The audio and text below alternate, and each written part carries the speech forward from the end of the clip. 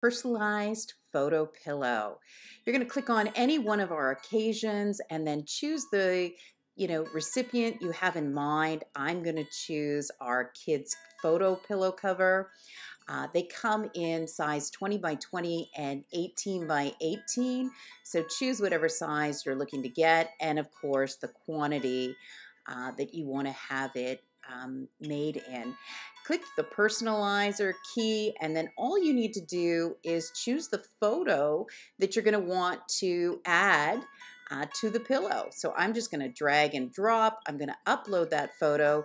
And as you can see on our photo pillow template, the photo is now placed in the middle. However, it's not edge to edge in combination with the front of the pillow. So what I'm going to need to do is I'm just going to need to crop it, and I can do that by taking the blue framed line. I can pull that down in a way that is going to allow me to crop it so that really what I'm trying to do more than anything is I'm looking to fill in all of the corners of the pillow.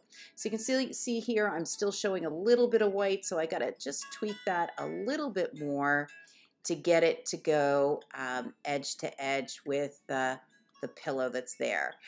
So there, I think I have it. I actually like where he's centered on that pillow. What I want to do is I just want to do a quick check of all my corners.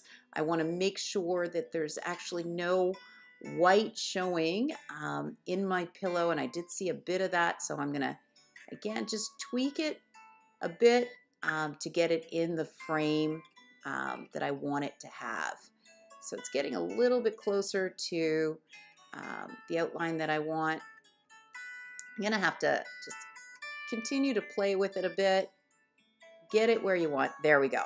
Now I've got all my corners edge to edge, and I like the way it is. Maybe I'll pull it down just a bit and center him.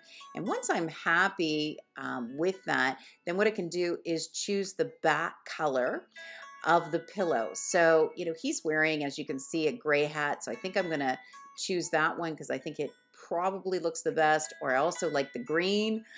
Maybe I'll stick with the green. So I'm going to go with the green. And once I feel good about the pillow and the color I've chosen, all I have to do then is just add it to the cart, and it literally takes seconds.